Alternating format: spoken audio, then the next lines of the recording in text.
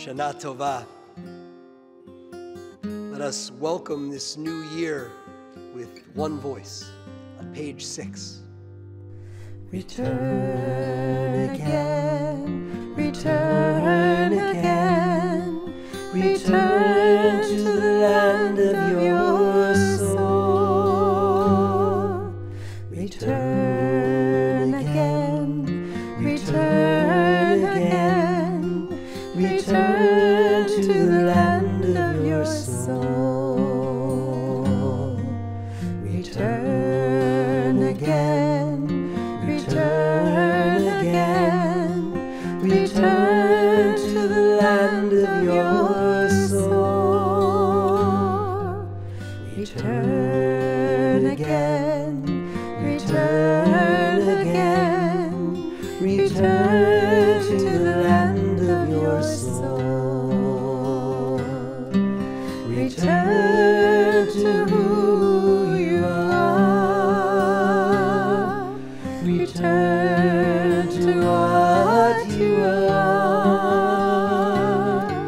Return to where you are, born and reborn again.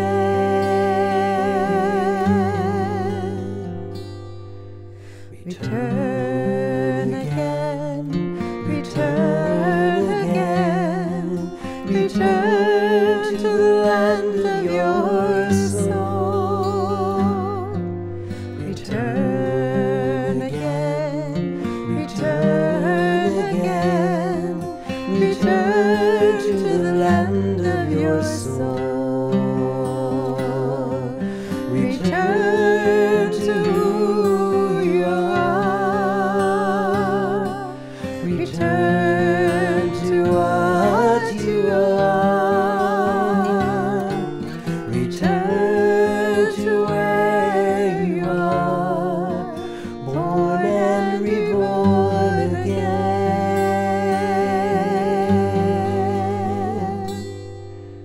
Return again, return again, return to the land of your soul.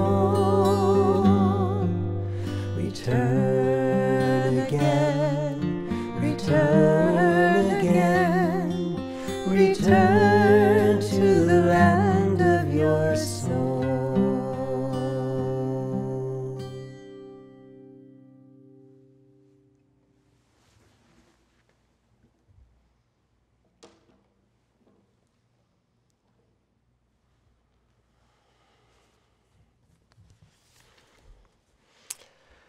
Shana Tova Tikatevu.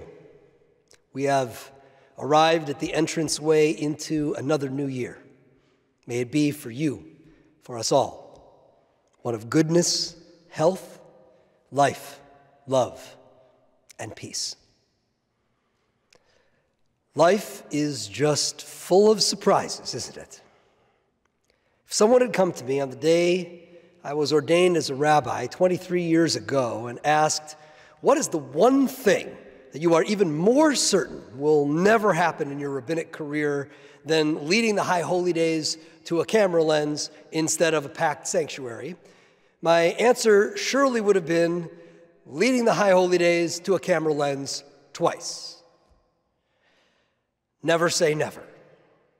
The heartbreak about our having to gather without gathering again this year is just how close we came to enjoying a glorious homecoming in person tonight. That was our plan, starting back in May and continuing all the way through July. I'm guessing it's what you pictured back then too. It's certainly what we pictured. And just our imagination of it brought so much joy and anticipation. It's hard to part with that vision of what could have been, what almost was. Of course, if this pandemic has taught us nothing else, it has conditioned us to speak about the future with greater humility.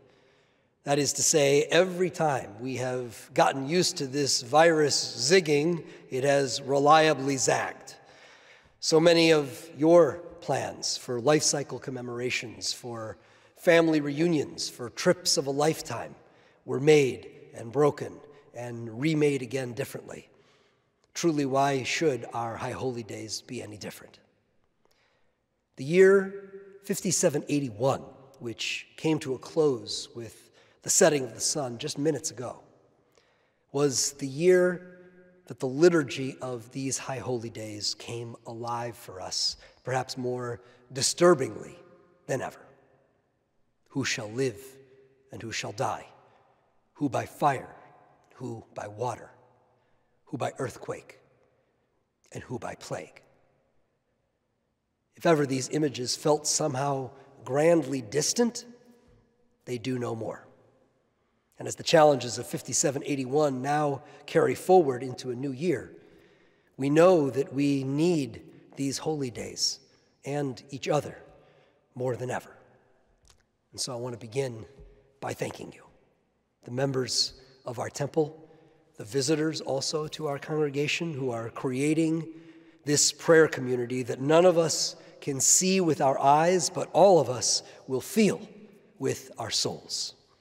It is the very knowing that you are here that enables us all to be a part of something high and holy on these days.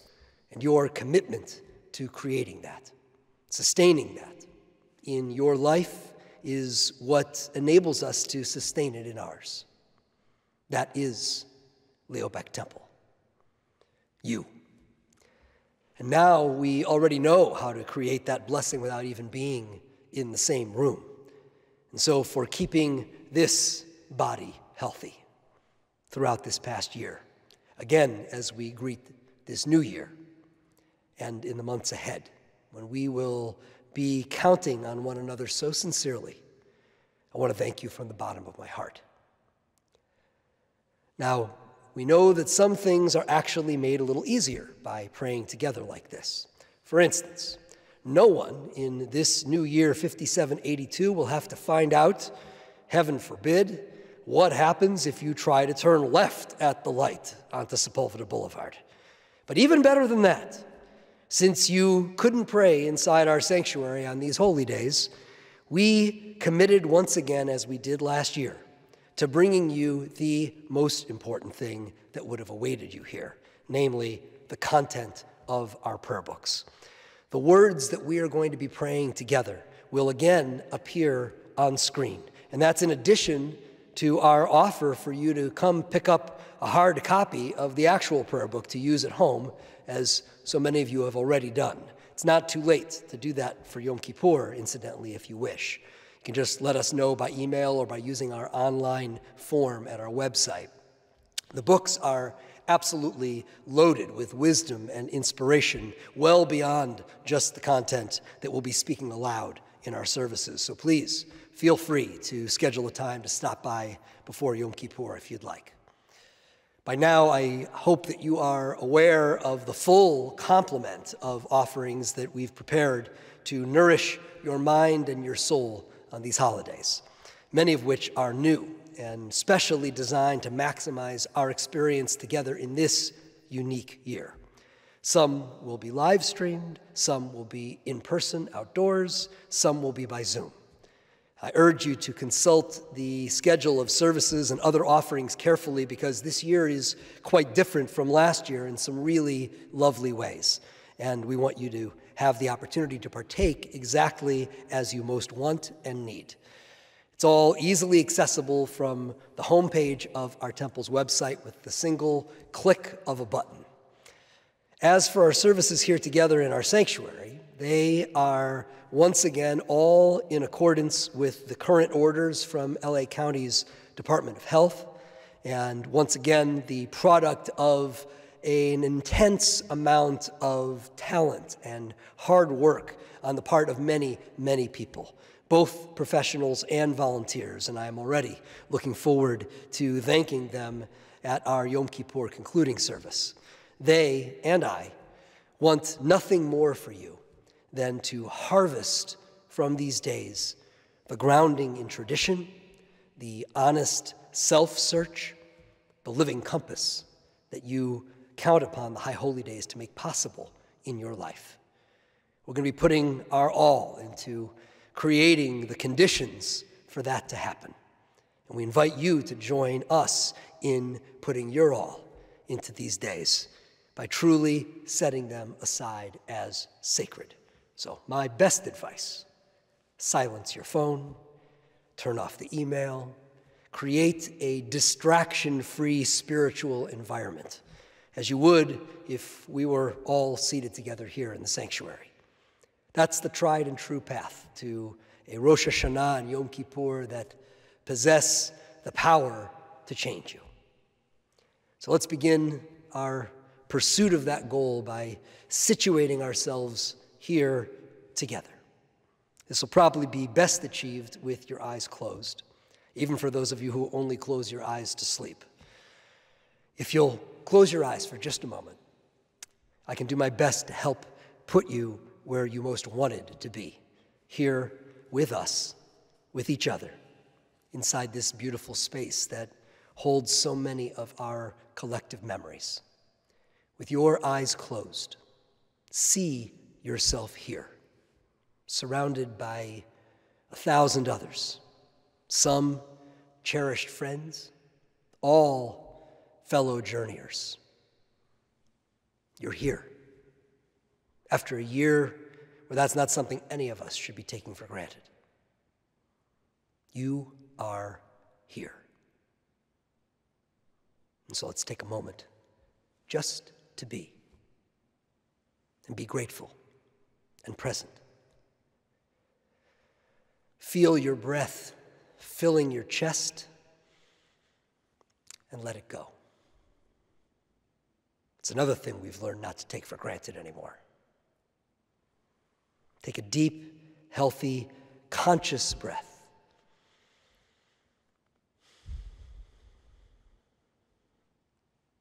And steady your soul. For the new year is here, and we are here to step into it with you in sacred community. So in just a few moments when you open your eyes, see yourself here with us, with each other, ready as one congregation, this beautiful congregation. And let us greet the new year, now born. We praise you, Adonai our God, sovereign of the universe, who has given us life and sustained us in life, that we might together arrive at this season. Please join us in making Shechianu, page 11.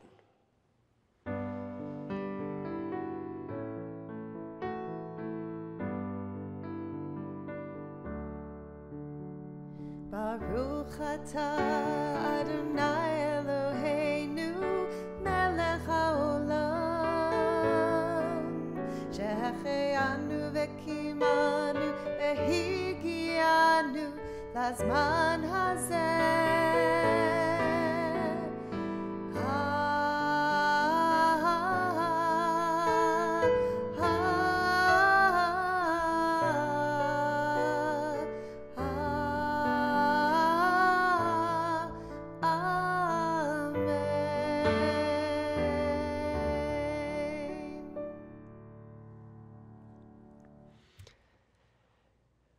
A new year has arrived. Let us declare it in joy and song, and with the sounding of the shofar. We turn to page 15, and if you're able, please rise.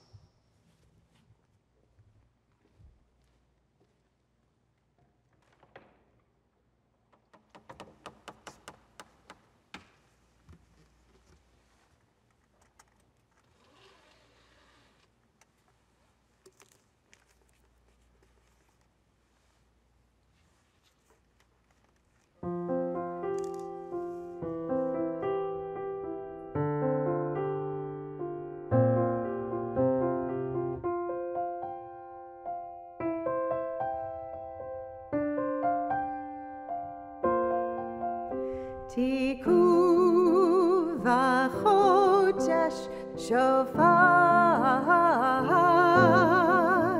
b'kesem Hagenu, Ki Chok LeYisrael,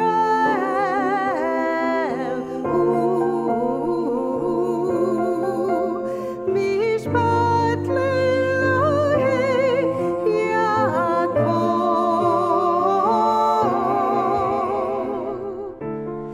Sound the call for a new year. May it bring for us blessing and peace.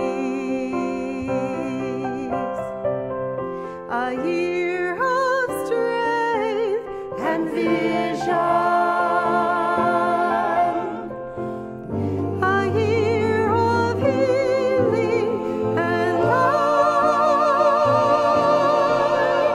Baruch atah Adonai, Shomei kol truat amo Yisrael, berachamim.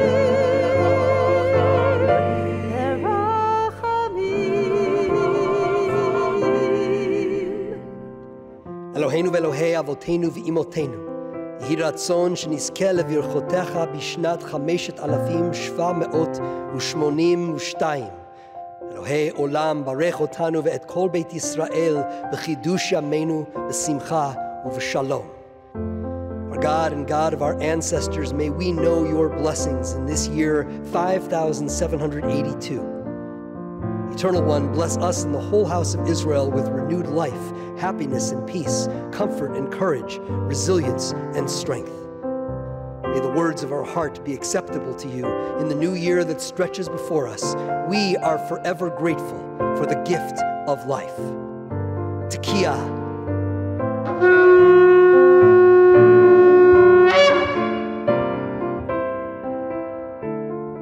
Sound the call for a new year. May it bring for us blessing and peace. A year of strength and vision.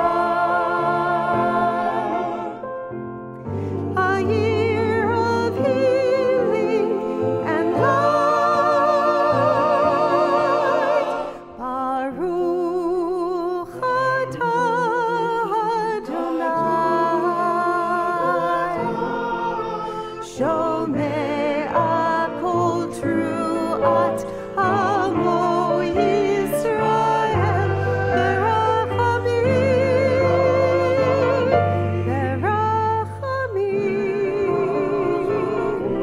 berachamim,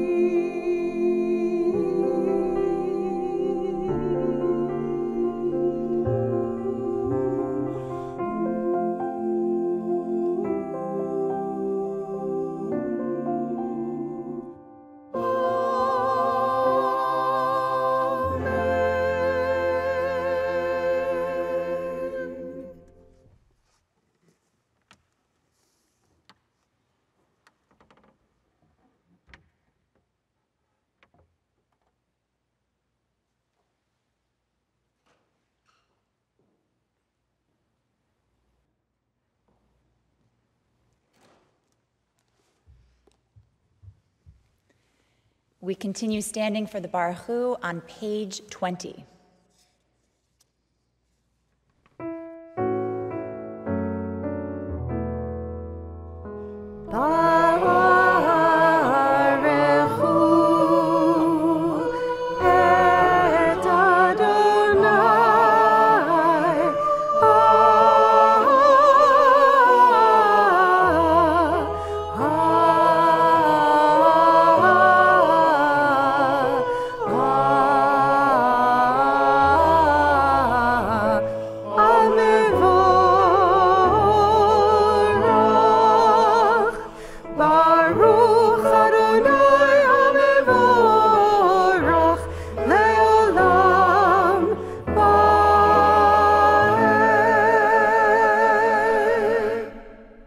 At the bottom of page 23.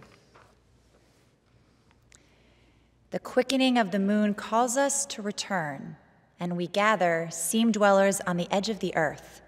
As the sun lowers itself into the sea, introspection rises. A sliver cracks the heart of the firmament, the vast blackness and invitation to write ourselves anew. Baruch atah Adonai, hama'ariv aravim. We read together on the next page. Love beyond all space and time. Your love enfolds your people, Yisrael. We receive it in your teaching, your gift of Torah, sacred obligations, discipline, and law. So let us speak these teachings when we lie down and when we rise up, and find joy forever in your Torah and mitzvot. They are the very essence of our life, ours to ponder and study all our days. May we never lose or be unworthy of your love. Baruch atah Adonai, Ohev Amo Yisrael. Shema Yisrael, Adonai Eloheinu, Adonai Echad. Baruch Shem Kevod Malchuto.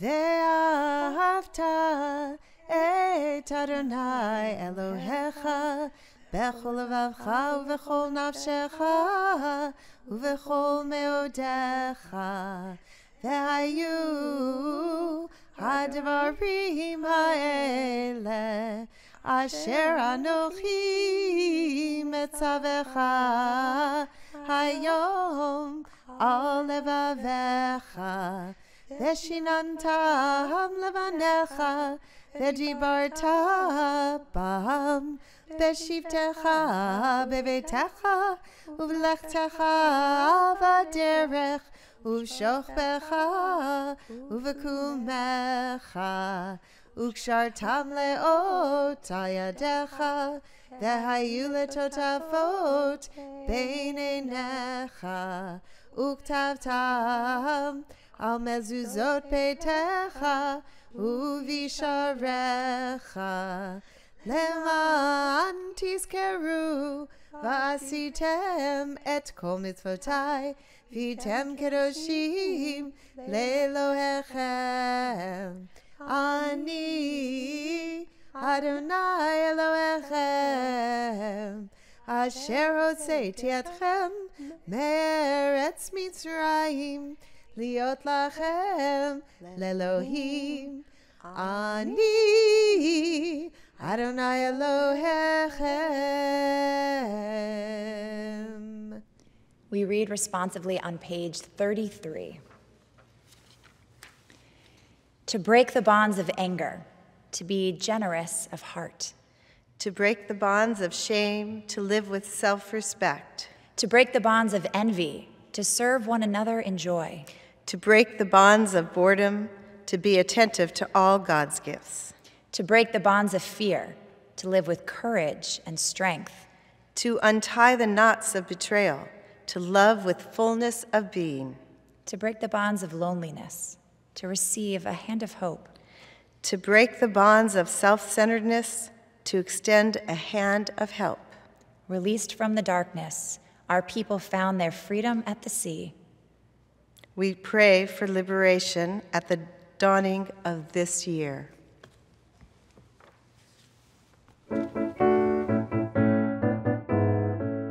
Mi kamocha banim Adonai, mi kamocha nedar b'kodesh, nora tehillat osef veleh. Malchutecha rahuvanecha, bokei hayam lifnei Moshe u'Miriam, Zeili anu ve'ameru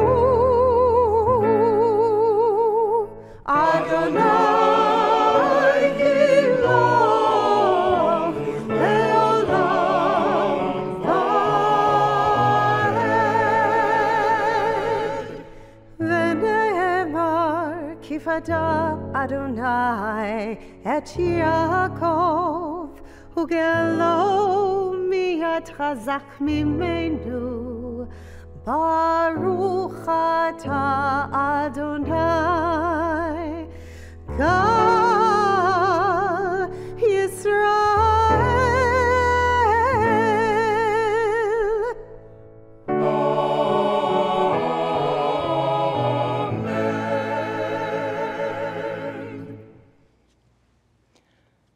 Page 37.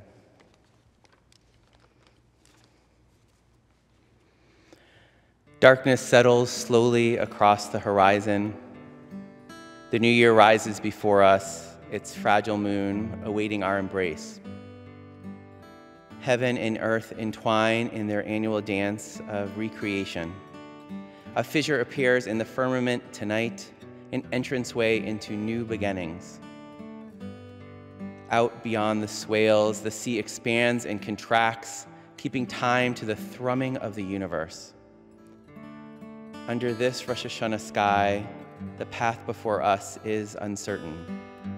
All we can do is hold each other tight as we make our way home.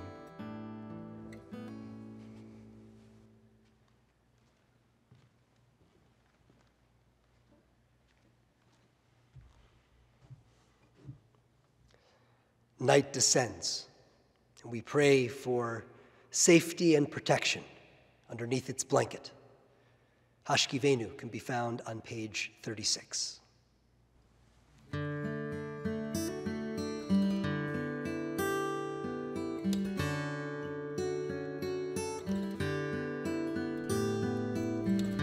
Hashkivenu Adonai Eloheinu l'shalom, l'shalom. Ve'hamidenu malkeinu l'chaim.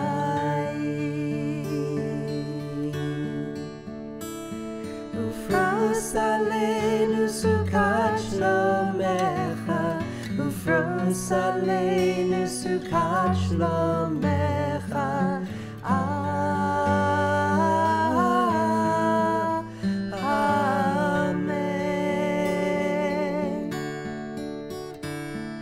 Shelter us beneath thy wings, O Adonai.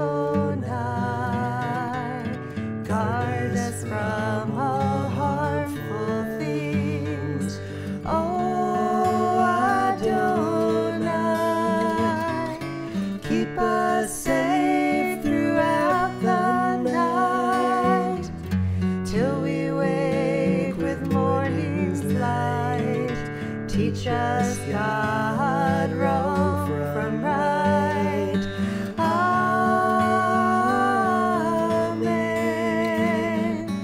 Amen.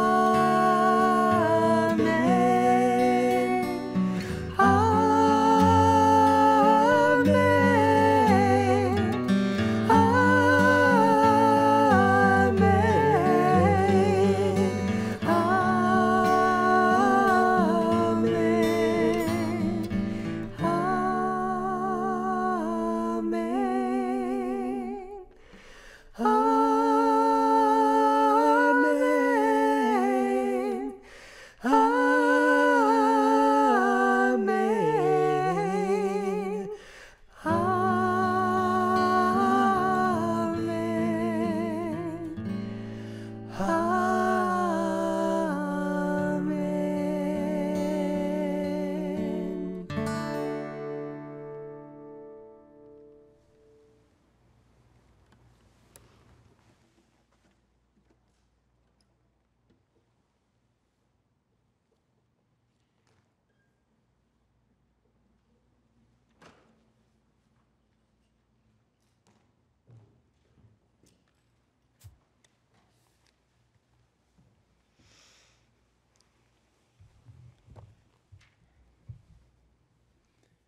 Page 41.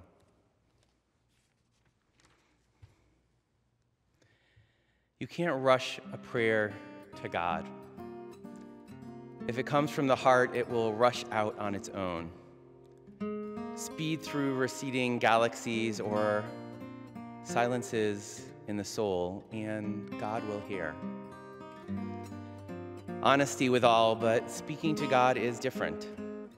Mine the soul for your coal and gems and regular earth, no pretense, and God will hear. Don't force the prayer or string words together. Pause. Perhaps better not to pray. Silence will be a message of awe, and God will hear. Now step off into the very deep, beyond the way of prayer. We glimpse unknown magnitudes of God no more, or we would be stunned into silence. Except that love makes itself small, we could not pray at all. Please rise for the Amidah.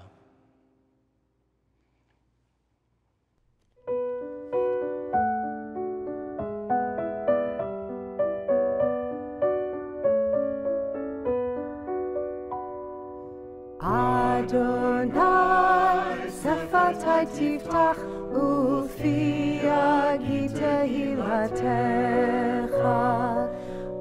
Adonai, open up my lips, that my mouth may declare your praise.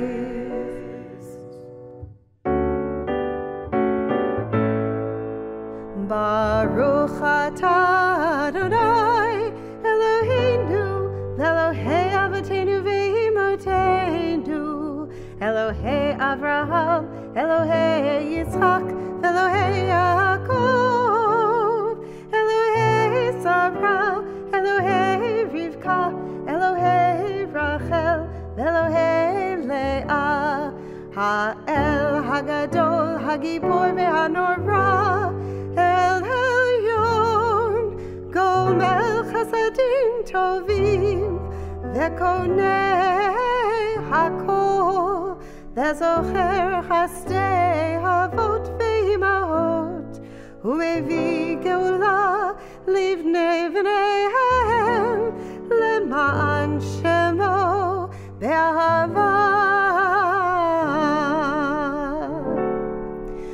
Zochreinu l'chaim, Melech hafetz b'chaim, v'chotenu b'sefer ha'chaim, l'ma'ancha Elohim ha'im, v'chotenu b'sefer ha'chaim, l'ma'ancha Elohim ha'im. Melech ozer, u'moshiach u'magen, Baruch atah Adonai, Magen Avraham v'ezrat Sarah.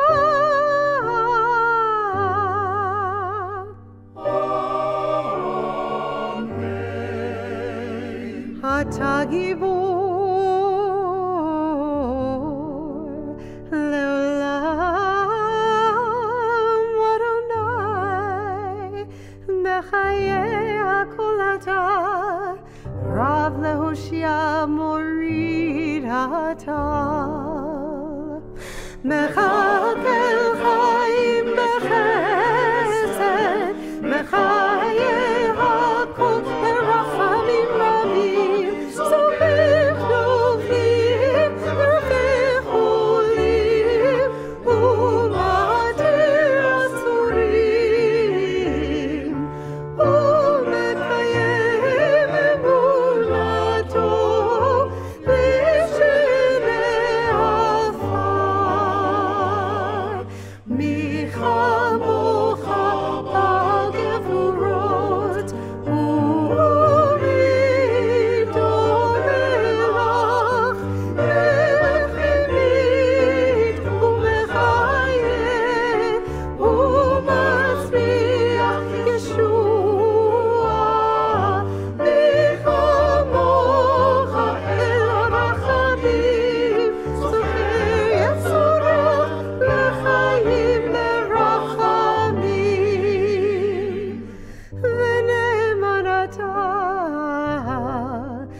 בחיות הכל.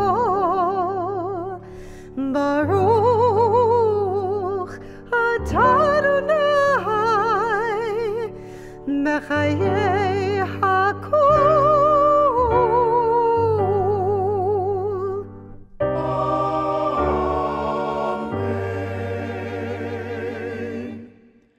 We continue in silence through page 68.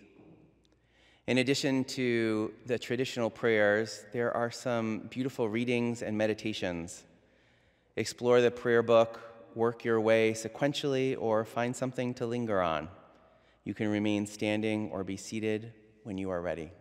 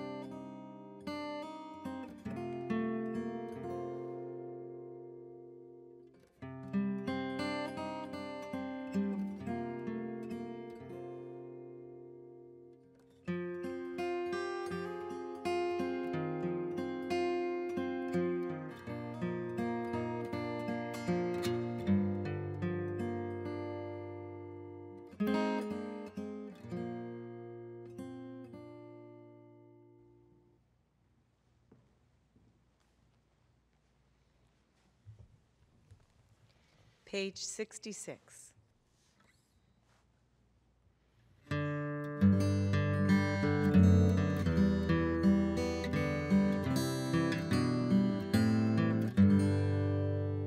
Shalom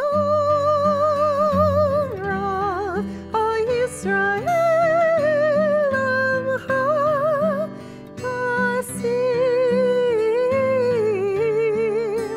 Leolam. Shalom Rav HaYisrael Amcha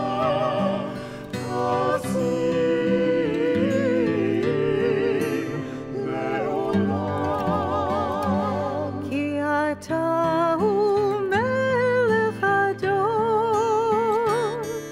lechol hashalom. Ki ata hu melech adon lechol hashalom.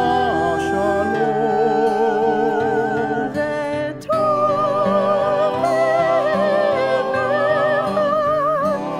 levarech et amcha Yisrael bechol eitu chosha bishlomecha.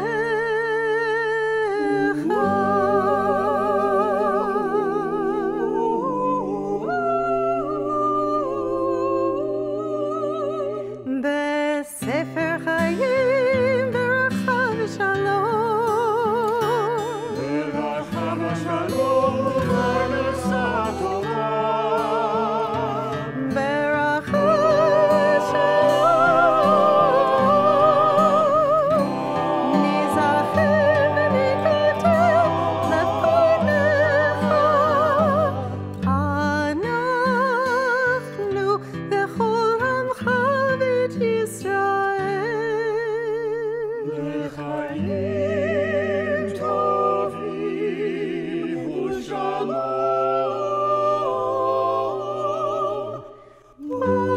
ברוך אתה אדוני עושה השלום.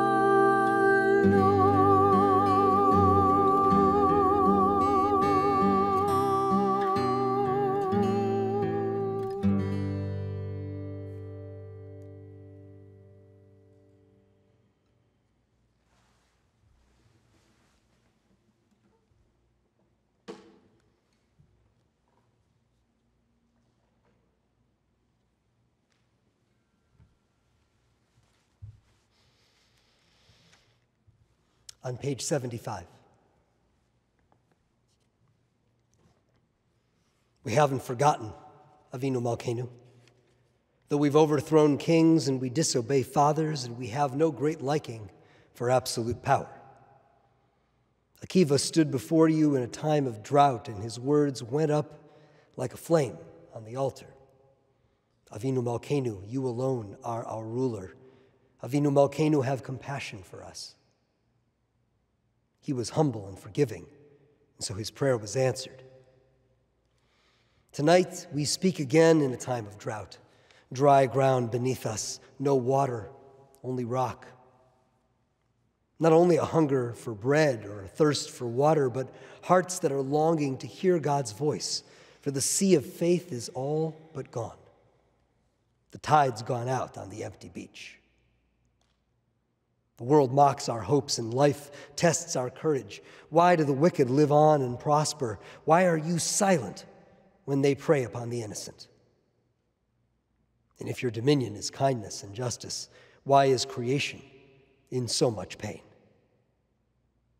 Avinu Malkeinu, sustain our souls, send rain to our roots, help us find a way to pray. Make us humble and forgiving of ourselves and one another. Avinu Malkeinu, renew these words. Help us speak them with conviction and believe their truth. 100 generations have stood before the ark, and they lifted up their voices like flame on the altar, and they put their trust in kindness and justice, and they gave their strength to make the promise real.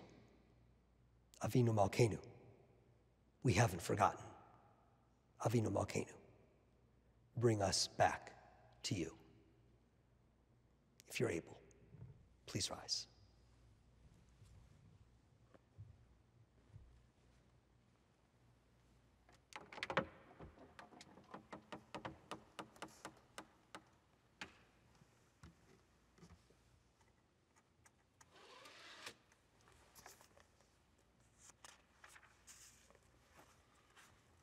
On page 77.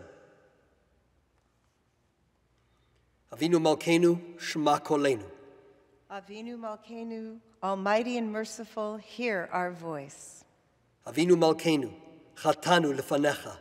Avinu Malkeinu, we have strayed and sinned before you.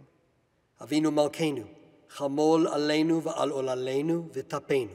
Avinu Malkeinu, have compassion on us and our families. Avinu Malkeinu, Kale Dever v'cherev v'ra'av me'aleinu. Avinu Malkeinu, halt the onslaught of sickness, violence, and hunger. Avinu Malkeinu, Kale kol tsar umastin me'aleinu. Avinu Malkeinu, halt the reign of those who cause pain and terror. Avinu Malkeinu, kodvenu b'sefer chayim tovim.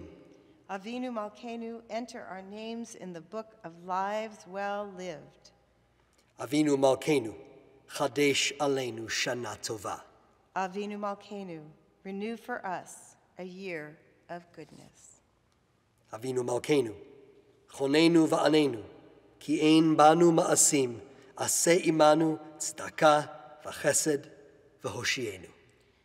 Avinu Malkeinu, almighty and merciful, answer us with grace, for our deeds are wanting.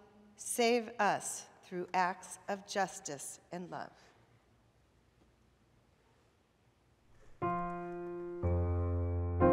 Avinu Malkeinu, Shema Kolenu. Avinu Malkeinu, Chatanu Lefanecha. Avinu Malkeinu, Chamol Aleinu, Ve'ol Aleinu, V'tapenu.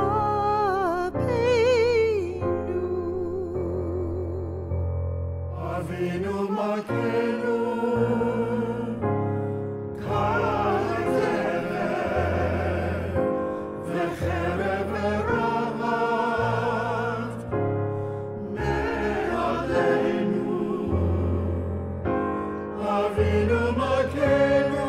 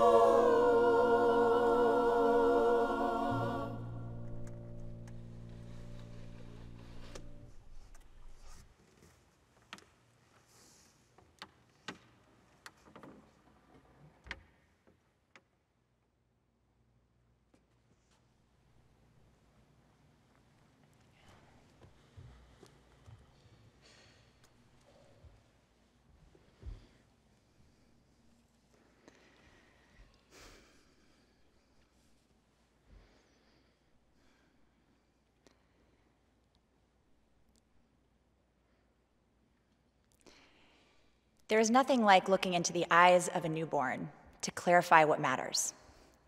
On March 29th, 2020, as I stared into our daughter Shiloh's eyes for the first time in the labor and delivery room at Cedars-Sinai, I was at once paralyzed and thought, how reckless I must be as a mother to welcome a child into this world.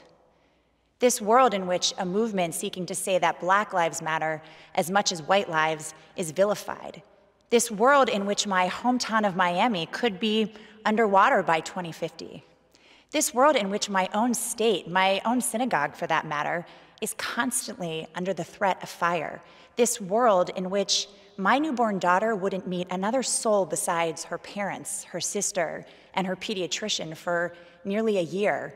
This world in which parents are petrified to send their children to school. This world in which wearing a mask and receiving a vaccine to protect my unvaccinated infant from getting sick has become a cultural battleground. No wonder I was terrified. I am terrified, truly, every time she leaves the house. And it led me to wonder, what is the world that we want to create for her, for us? I love the summer months, in part, because I love studying the book of Numbers, which contains tales of our ancestors' wilderness journeys from Sinai to the Promised Land. There's something so real and so human about these stories, which often depict the Israelites and their leaders at their worst. A common theme throughout the book is the Israelites' penchant for complaining, which often puts them at odds with God and with Moses. In one instance, the people weep bitterly for a better dining menu in the desert, saying, "We remember the fish that we used to eat for free in Egypt, the cucumbers, the melons, the leeks, the onions, the garlic. Now our bellies are dry. There is nothing but manna to look forward to." Over and over again, we witness the Israelites struggling to accept their new reality. Terrified by what the future holds, they seek refuge in nostalgia. In this case, reimagining their bitter servitude in Egypt as a day at the palace. And each year, as we read these stories, I grapple to understand why they are so stuck in the past. Is Moses not the leader they need if they can't move past their kvetching and nostalgia? Are they just ungrateful and not ready for liberation? But this year, I looked upon the Israelite struggle with new eyes. As I saw myself, I saw us. Yes, the Israelites couldn't move on, and yes, they are scared of change and more comfortable holding on to the reality that they knew, even if it was much worse than they remember, and yes, their nostalgia keeps them stuck. But they're also in pain. They're experiencing a profound sense of loss, both in human life as an entire generation dies in the wilderness and in their way of life, which at the moment of their liberation is thrown completely into chaos. And they're so busy surviving that they don't even have time to grieve. Their complaints aren't simply self-indulgent concerns. Their complaints are an expression of that grief and that trauma. This year, that need to grieve rings true more than ever. This year, I moved from judgment to compassion as I began to understand how fear, very real fear, can just as easily get us stuck too. But getting stuck isn't the only option. Each year on the summertime Jewish observance known as Tisha B'Av, our tradition offers us a possible response to the Israelites' complaints in the desert, perhaps to the moment that we find ourselves in today, by asking of us a rather odd task. It's definitely not a modern task. For on Tisha B'Av, our tradition calls upon us to lament, to cry, to feel, to mourn. On this 9th of Av, when we commemorate the destruction of the temple in Jerusalem, our ancestors' center of Jewish life and ritual, and really the linchpin of the ancient Jewish community and worldview, our tradition doesn't tell us to bury our painful past. It doesn't ask us to suck it up and to power through. It doesn't demand that we pretend it didn't happen by making our lives so busy that we don't have to acknowledge our suffering or our loss. Instead, it says grieve, lament. Tisha B'Av is designed to enable us to spend an entire day in mourning, reciting Eicha, the Book of Lamentations, which teaches us how to weep. Says the Book of Lamentations, "My eyes are spent with tears, my heart is in tumult, shed tears like a torrent." Our tradition asks us to dwell on the sheer enormity of this loss, so that 7 weeks later, when the new year arrives, we are ready to return and to rebuild ourselves and our world anew. And that's exactly what our ancestors did. Unlike the Israelites in the wilderness who remained stuck in the past, the Jews who survived the destruction of the Second Temple in the year 70 looked toward the future with resolve and imagination. First, they created the space to grieve. And then they used their creativity to revolutionize Judaism, standardizing the concept of the oral law, exchanging animal sacrifices for personal and communal prayer, and replacing the hereditary caste leadership of the priesthood with leaders who prove themselves through study, the rabbis. And in so doing, they transformed an ethnic cult into the full-fledged religion that we know and embrace today. The differences between the temple cult and the new Judaism were so stark that we probably wouldn't even recognize the other. It makes me think about some of the times that I've mentioned my love of mixtapes to our teen students, because they literally have no idea what I'm talking about. And just like the temple cult, mixtapes were pretty awesome for their time, and they helped us to innovate to the playlist that we create and share so readily on our phones today. But we're never going back to mixtapes. And we really shouldn't, because they no longer serve us. Living through the twists and the turns of a worldwide pandemic is no small feat. And far too many have suffered in its path. We must find our way to grieve and to lament. And yet we have remained at the crossroads of COVID for too long, hoping and praying that we can just walk it all back. But there's no going back. There's no when all of this is over. This is our world now. And we can choose to stay stuck in Egypt, or we can choose to use our creative forces like our ancestors after the destruction of their temple to shape what comes next. Hayom Harat Olam. Today, the world was created. And what better way to mark that creation than by affirming our powers to create? For we alone among the creatures of this earth were formed in the divine image and given the power to shape the future.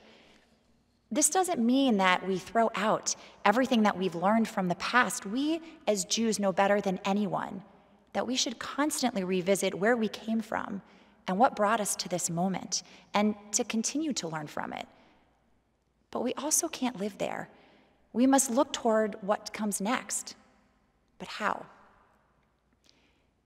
In a recent podcast, renowned conflict mediator Priya Parker, who wrote the beautiful and the poignant book, The Art of Gathering, offers a taste of how we might move forward in this unprecedented time by asking us to think deeply about one particular element, what it means for us to gather in this moment. And she cautions us against defaulting to our old habits when, at some level, the decks have been cleared. Think about it. For decades, we've gathered in very specific ways, often designed for the white, masculine, able-bodied, post-World War II corporate culture without ever bothering to consider if these methods worked for everyone, and let's be honest, they don't. Rather than yearn for the way that we've always done things, we have the opportunity to pause and to ask, how should we do it now? What is the need that we're trying to address? What have we learned from this time of reckoning about our relationships, about access, about equity, that needs to inform the way that we gather and relate in the future? Because in our reimagining, we don't want to skip over these essential conversations. For example, many studies have shown that women have disproportionately lost their jobs in the pandemic, and that at the same time, the people who are most likely to work from home are women and parents in general. And so Parker challenges us to consider, for instance, how to restructure meetings and gatherings for true hybrid participation so that the people who are home aren't being punished. And then to think about when we do gather in person, how we do so creatively and equitably. Similar conversations are happening not just around workplace gatherings, but about schools, houses of worship, even the future of beloved institutions like the movie theater or restaurants. And while many of us are exhausted, just trying to figure out how to keep surviving physically, emotionally, mentally, spiritually, when there are very real threats around us constantly, we also have to start asking these hard questions that reside at the very heart of our ability to create the world that we want for ourselves and our community. So, as you sit in whatever place you chose to transform into your part of our sanctuary today, I ask you, what is the inner yearning that brings you into this space? What can you imagine our world, our community looking like in 5 years, in 20 years? And how do you want to be a part of making that happen? Asking these questions is more than simply an opportunity to shape the future for the better. It is, in fact, an essential task for the right here and now because we're at an inflection point. There are no longer best practices. Our best practices were created for a different time, and like that mixtape, they're now obsolete. We are creating the new best practices right now, intentionally or not. But it takes more than simply identifying our goals to move forward with integrity and with care. It takes listening to our yearnings, to each other's yearnings, to the yearnings of those who possess less power than we do, and to consider what is the work at hand, what are our priorities, so that we can do our most expansive dreaming, knowing that people offer their most vibrant selves when they feel seen and accepted. We aren't just shifting communal structures, we're shifting how we allocate resources. The rules have changed, and it is scary, but it's also freeing because one of our superpowers as humans is not only to adapt, but to thrive amidst change, to explore what we do next by radically experimenting in our own lives and in our communal spaces, and to learn and reflect with care so that we can continually adapt and rethink along the way. When I consider these difficult questions that now confront us, I first think about our students and their worldview. In them, I get a glimpse of what could be. An expression of humanity in which identities are fluid: race, ethnicity, gender, sexual orientation, religion, and more. For they see a world that isn't binary, that isn't one or the other, and can hold space for it to be both and all. And I get excited about the possibility of creating systems and institutions that think beyond categories, that aren't bound or limited by labels or structures that might constrain our imagination. Our students also crave a balanced existence in which their lives aren't dominated by goals that prove to be more elusive the more single-mindedly we pursue them, but rather a journey where they get to know themselves and to be, not always do. We've already started to see the beginnings of this change, people moving to places with a slower pace of life, people quitting their jobs at record numbers to rethink what they do and how they want to spend their time. And as an aside, we must take note that these choices come from privilege and that not everyone has the ability to make them. I also see in our students a profound care for the vulnerable, for the other, and a longing to shift the long-held systems that continue to keep some out. And so when I get scared about what we're leaving behind, I imagine the world that they and we are creating, a world of acceptance, of complexity, and of presence. A world beyond definitions and categories that is much more expansive than any of us could have imagined. A terrifying world, but also an exhilarating one. We named our youngest daughter Shiloh as a prayer, as a hope, as a choice to believe in the future, in her future.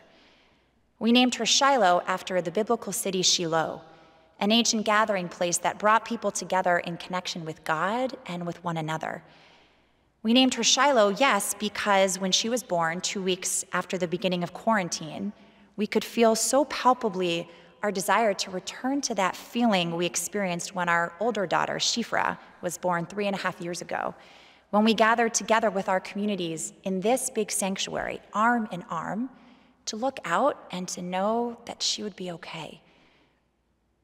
And we also named her Shiloh because at this crossroads moment in our world, we were committing to participating and to believing in the creation of something new, something we can't quite envision yet, but that we know is teeming with possibility. And we are affirming that even though we're afraid all the time, we know that she deserves the best our human ingenuity can come up with, and that together we all can create so much more for her and for us. Hayom Harat Olam. Today, the world was created.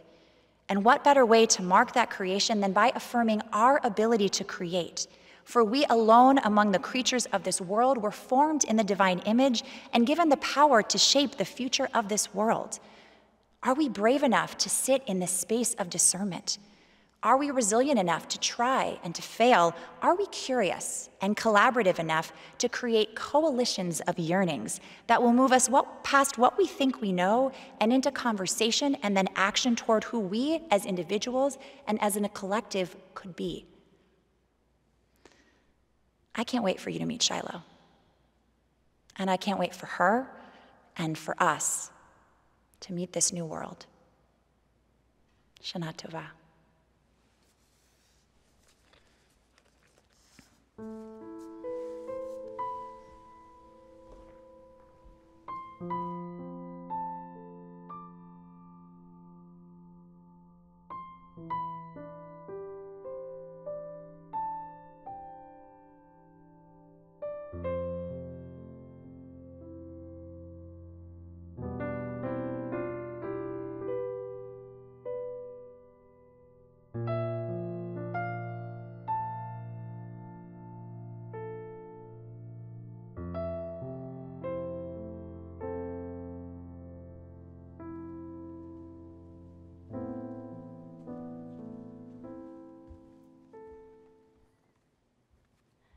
Good evening. For those of you that I have not yet had an opportunity to meet, my name is Iris Weinman, and I am honored to be serving as your pandemic president. I want to first acknowledge the disappointment that we all share at being unable to gather in person in our main sanctuary for this year's High Holy Day services. Just this summer, we were eagerly anticipating and planning for a big reunion in our main sanctuary for Rosh Hashanah, but those plans were unfortunately derailed by the most recent health concerns. However, our amazing clergy, staff, and some very talented and dedicated lay volunteers have been working tirelessly to ensure a meaningful High Holy Day experience for all of us, and tonight is just the beginning. This has been a year filled with challenges for all of us, individually and as a community. There were so many elements of loss. The physical loss of loved ones to COVID-19 and other causes, the losses felt by mourners for whom the traditional ways of grieving were disrupted, the losses suffered by our children, from whom ordinary rites of passage were stripped away, things that we always just took for granted, like plain old school days, lunch in the cafeteria with friends, graduations, a normal college experience. For all of us, there were those planned trips that we had to cancel, the family members we couldn't see, the hugs we could not exchange. At the same time, this past year and a half also brought tremendous joy. The joy of new babies. That includes Rabbi Bernie and her husband, Rabbi Josh Noble, who welcomed a new addition to their family, Shiloh, right at the start of the pandemic in March of 2020, as well as our executive director, Abigail Goldberg-Spiegel, who became a grandmother for the first time to the beautifully named Asher just a few weeks ago. And so many others in our community welcomed children, grandchildren, and great-grandchildren, with more on the way. With all the hope and optimism for the future that represents. The future, known in Hebrew as Atid. Our community experienced the joys of bar and bat mitzvahs, including that of my son, Asher, this past July. Despite the constantly changing landscape of how these services could be safely held, our B'nai Mitzvah kids were undeterred, leading joyful and meaningful services, reading from the Torah, and filling their families with pride. They serve as a source of inspiration to all of us about what resilience looks like, and a reminder that regardless of the challenges of the moment we find ourselves in, Our traditions and the teachings of Torah endure. These same traditions and teachings that have sustained our people for thousands of years. I look at these kids on the cusp of adulthood and am filled with hope and optimism for the future, for the Atid. Other joys that we experienced included the reopening of our outdoor chapel and the ability for us to worship together in that beautiful space throughout the summer. The joys of being able to continue to learn together and from each other in so many ways, including hundreds of us participating in Yom Limud, our annual day of learning, albeit in a different form this year. And the robust continuation of our religious school, which is scheduled to reopen for in-person learning 12 days from now. The joys of singing around Ken's campfire. The joys of lighting candles together as a community every Friday night. The joys of bubbling up in small groups to learn together and deepen our relationships. The joys of being able to continue our social justice work and to make a direct impact on helping alleviate hunger in our community. Along with the joy came many opportunities for self-reflection and personal growth. I hope that you had the opportunity to read the Elul reflections that were sent out via email twice a week during the month of Elul. These reflections were culled from our Bar Midbar initiative, in which more than 300 of you participated to let us know how you've been challenged this past year, how you met those challenges, and what you want to carry forward in the coming year. 300 participants. I believe that is more people than were even able to properly pronounce the name of the initiative. The discussions from Bar Midbar not only allowed us to check in with each other, further deepen our relationships with each other, but will also help guide our temporal leadership in the coming year. I am so proud of Leo Baeck Temple's ability in this past year and a half to continually reinvent and reimagine how we continue to live our values and fulfill our mission in a time of uncertainty and constant change. Our success in that regard is due to a lot of people. Our wonderful staff, including Betsy Crute, Drew Davis, and Al Jaime. Our talented and hardworking executive director, Abigail Goldberg-Spiegel. Our devoted cantor, Linda Cates. Our dedicated associate rabbis, Lisa Burney and Benjamin Ross. And our steadfast, visionary senior rabbi, Ken Chasen. Our volunteer leaders, including our immediate past president and my partner in the presidency, Lloyd Sagan, our executive committee and board of trustees who have been faced with many unique and difficult decisions this year, as well as all the numerous volunteers involved in all aspects of our temple life who are so giving of their time and energy. And to all of you who understood and accepted that things had to be a bit different this year, who remained open to new ways of experiencing what our community has to offer, who continued to show up, to express support, to share your ideas, and to be active participants in our community. LBT's ability to continue to thrive is dependent on the support of our community, not only in terms of time and active participation, but also financial support. As we stand in this moment of self-reflection, we recognize that in order to ensure that we can remain ready for the inevitable challenges that lie ahead, the inevitable changes that lie ahead, we must invest in the future of Leo Baeck Temple, our collective Atid. The need to continue to invest in new and rapidly changing technology to prepare us for the next stage of how Judaism will be experienced in a post-COVID world. The need, unfortunately, to continually update our security as we face the stark reality of a rise in anti-Semitism. The need to ensure that no one is turned away from LBT because of an inability to pay, and that no child is denied a religious school education for financial reasons, especially as we see housing prices and the cost of living in our neighborhood increase, putting more pressure on our young families. The need to ensure that no matter what unforeseen challenges arise, we have the means to adapt. Last year, as we welcomed Rosh Hashanah together, I announced our new capital campaign designed specifically for this purpose. Some of you, simply in response to those remarks and in recognition of the role that LBT has played in your lives, especially during this challenging time, made generous donations and pledges toward that goal. Others of you have been personally approached in what we refer to as the quiet phase of the campaign and have generously provided support. We are grateful to you, our early investors.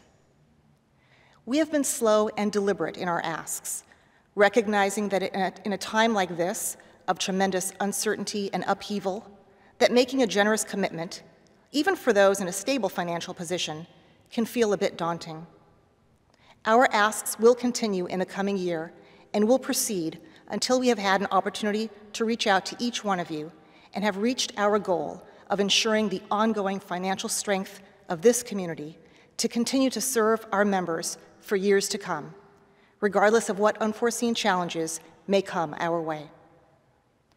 I look forward with excitement to seeing what our future together, our Atid, brings. Thank you, and Shana Tova.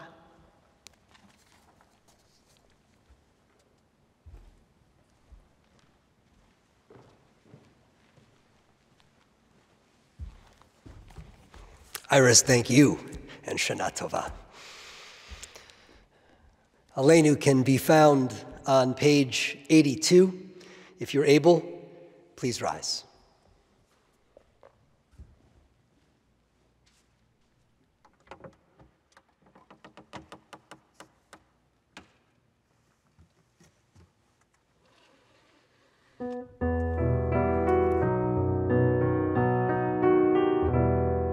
Aleinu leshabeach la'adon hakol, latet gedula leotzer v'reishit, shelo asanu kegoye ha'aratzot, v'lo zamanu kemishpechot ha'adama, shelo sam chelkeinu kahem, וגורלנו ככל המונם,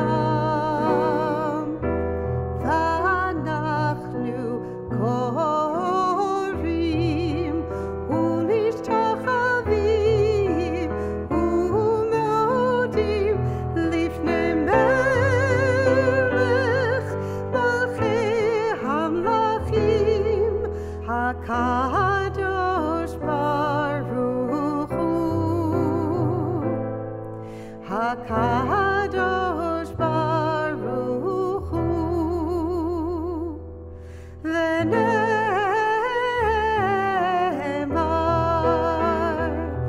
והיה אדוני למלך על כל הארץ ביום ההוא, ביום ההוא, יהיה אדוני אחד, ושמו אחד.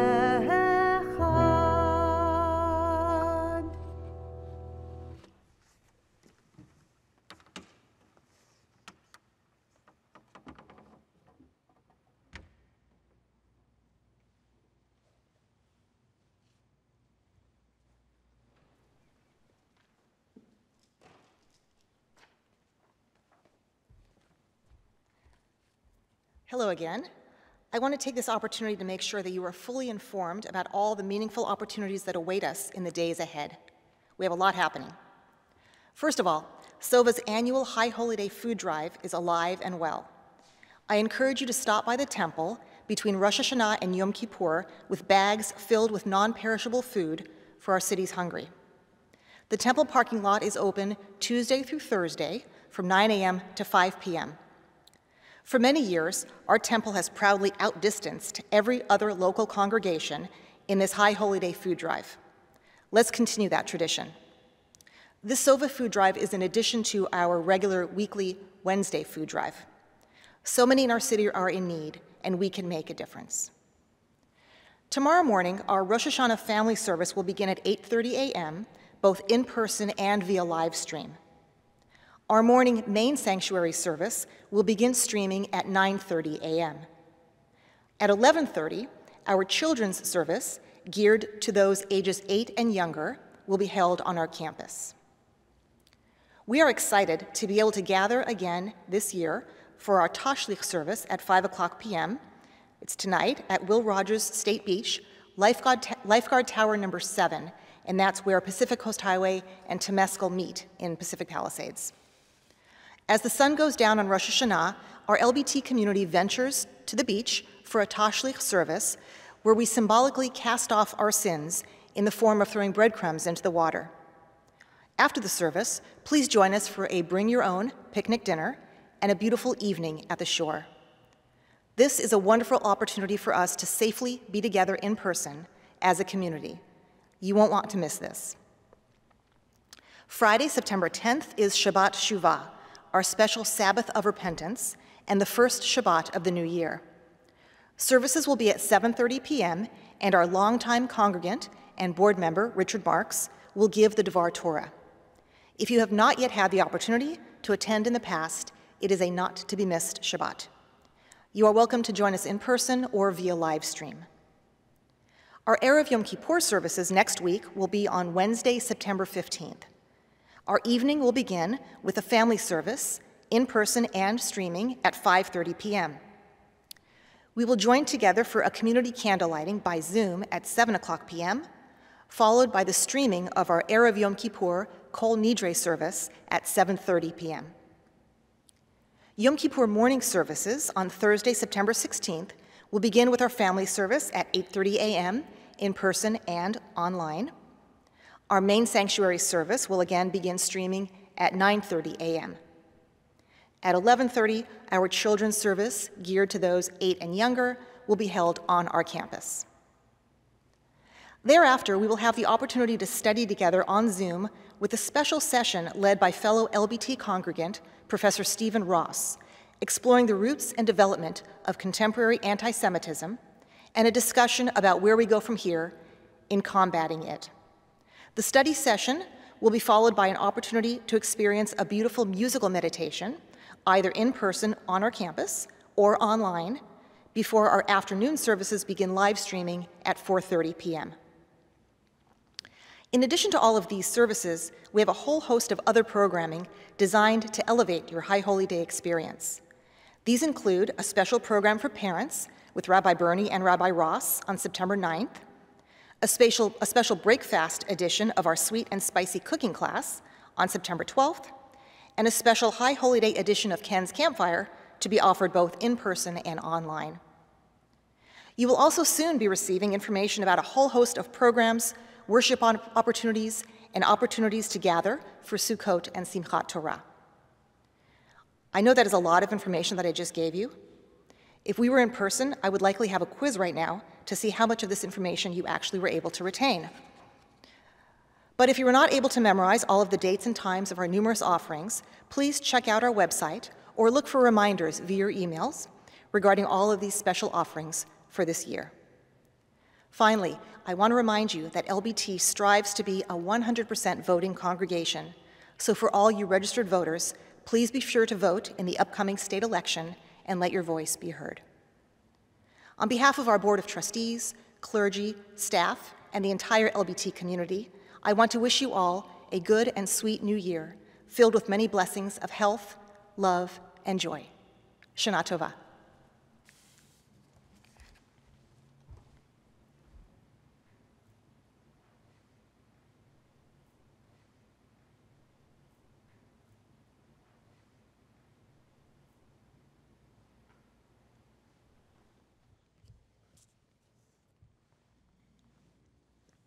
On page 87. Death will come. Its hand will not be stayed even an instant, nor can we enter into judgment with it. Our question, why, will go unanswered. But this does not mean that we are helpless in the face of death. We can and we do rob death of ultimate victory by living life as long as it is ours to live. To ask of death that it never come is futile, but it is not futility to pray that when death comes for us, it may take us from a world, one corner of which is a little better because we were there. When we are dead and people weep for us and grieve, let it be because we touched their lives with beauty and simplicity. Let it not be said that life was good to us, but rather that we were good to life.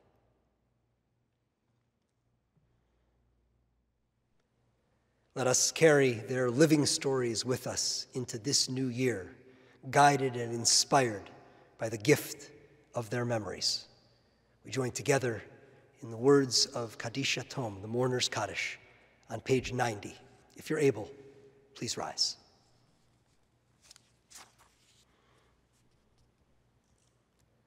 Yitgadal v'yitkadash shemei Rabbah, be'alma divra chirutei v'yamlich malchutei, b'chaye echon u'v'yom echon, u'v'chaye dechol beit Yisrael, ba'gala v'zman kariv, v'imru, Amen.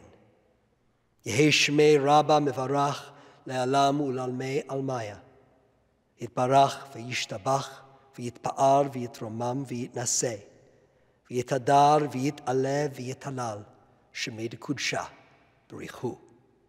Le'ela min kol birchata v'shirata, tushbechata v'nechemata, da'amiran be'alma v'imru, Amen.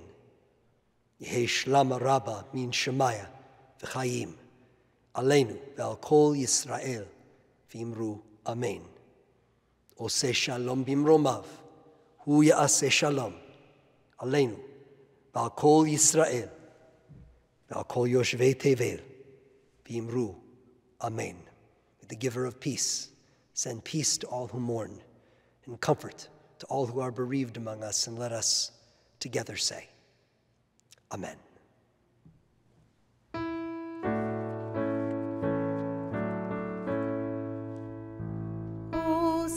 Shalom bimromav, hu yaseh shalom, aleinu ve'al kol Yisrael, ve'imru, Amen. This year, perhaps more than ever, we pray for resolve. The resolve to acknowledge and to grieve what we have lost, the resolve to reimagine our world and our community as it could be, the resolve to listen to the yearnings inside each of us and within each other, and the resolve to keep trying until we transform those yearnings into this new world that we all seek. Shana Tova.